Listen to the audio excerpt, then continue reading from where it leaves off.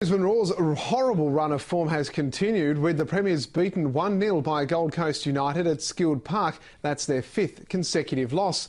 The home side secured the win with a controversial late penalty, with the vital 3 points lifting them off the bottom of the table.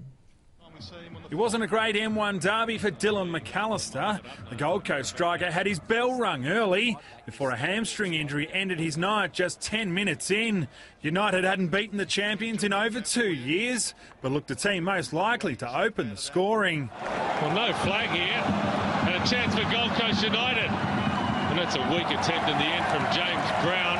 The Roar dominated possession in the opening half, but looked low on confidence as they tried to end a 4-match losing run. He sizes up the option, Stefanito, and that's a scud shot from Mitch Nichols.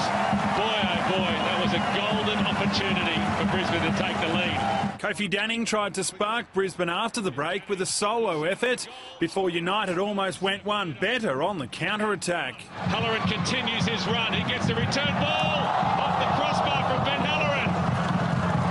A coat of paint denies Gold Coast United their first goal of the game. The home side seized momentum of the game and peppered Roar keeper Michael Theoklitos. He lines up the shots. It's come off the base of the post. How unlucky for Gold Coast yet again. But somehow were unable to find the back of the net. Richter scuffs his shot and Traore almost got on the end of it. Brisbane all of a sudden living dangerously.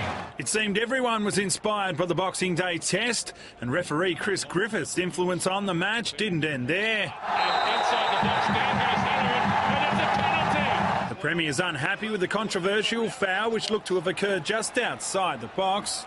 But Gold Coast were happy to capitalise. And he drives it into the back of the net, and Gold Coast get the goal against Brisbane Roar. United off the foot of the table, the Premiers slumping to a demoralising fifth straight defeat. Adam Curley, Fox Sports News. Oh dear, so the Roar have gone from invincibles to uninspiring. They've lost 5 straight and have managed to find the net just twice in that time.